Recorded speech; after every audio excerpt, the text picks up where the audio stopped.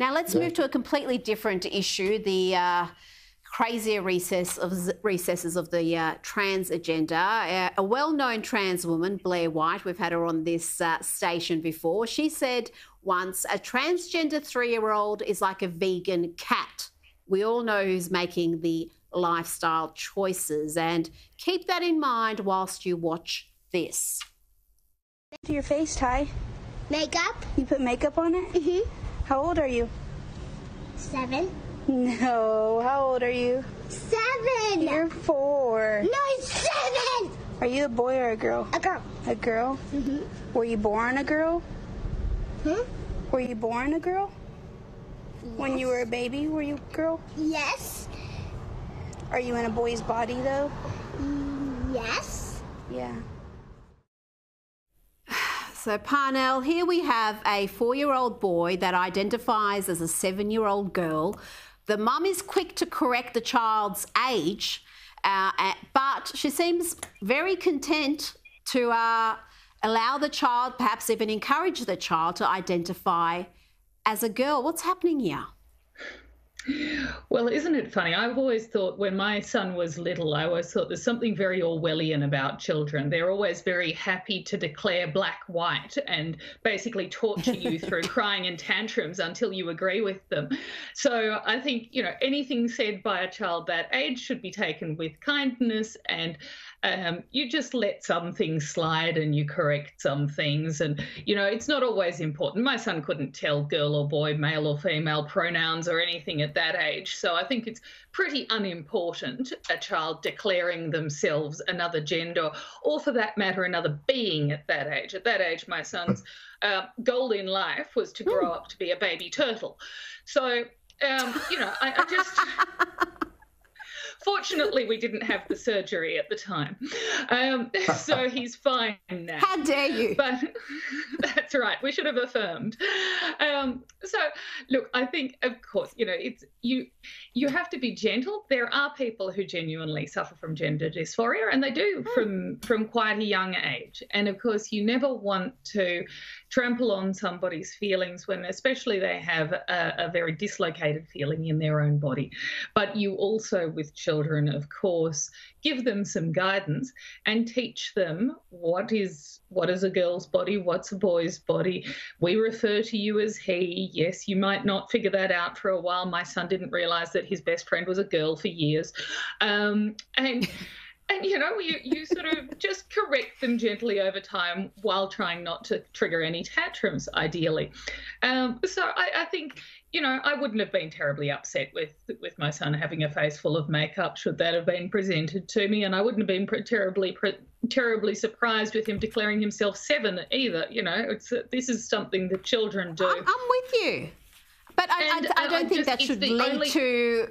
That's right. The problem comes when we decide to affirm everything and decide to railroad them from a passing comment made at 4 years old into a life of whatever they've declared themselves to be, a baby turtle.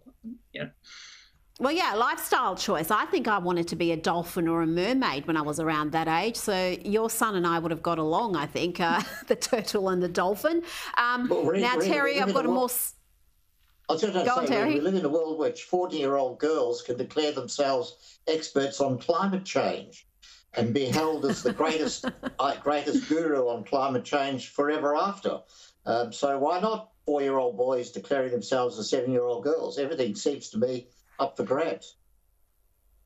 Well, why not? I don't know why people get into trouble when they fake being a particular race. Like we had a couple of cases of people getting roles under false pretenses. But, you know, if you can identify as anything, maybe you can identify as a different race as well. They were maybe ahead of their time.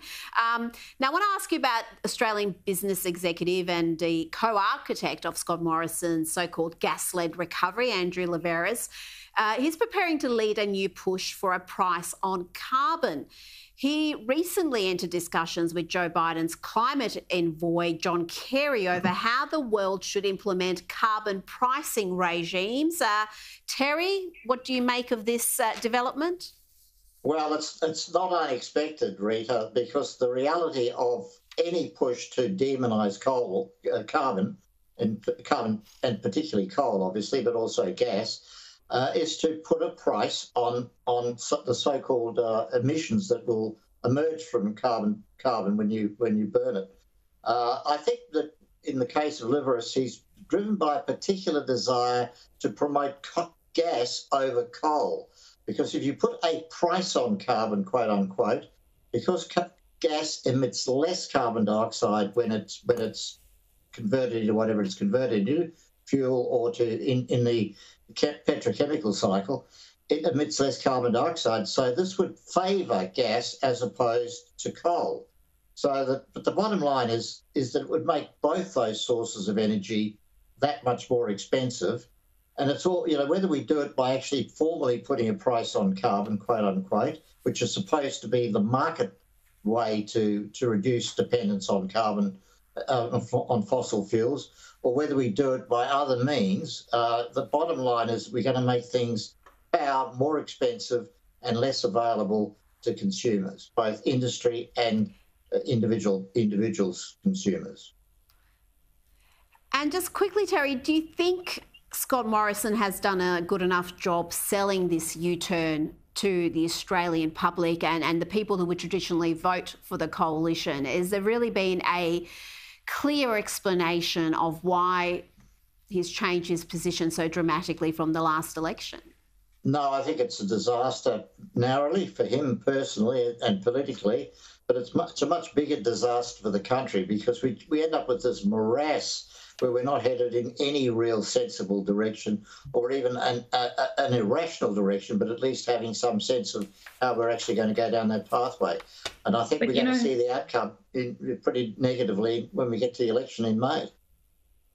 Terry, though, this is why I would say a carbon price is a better outcome than no carbon price in this situation, because do you really want government making the decision to subsidise various businesses? I mean, if you're going to have a penalty on carbon, then I would much rather that penalty were regulated publicly through the market rather than Parnell, I'm liking this point, but I've got to go to a break. Parnell, we're going to continue discussion next time. I'm going to remember precisely where we are. Parnell McGuinness, Terry McCrann. We'll pick it up next time around. Thank you for your time tonight.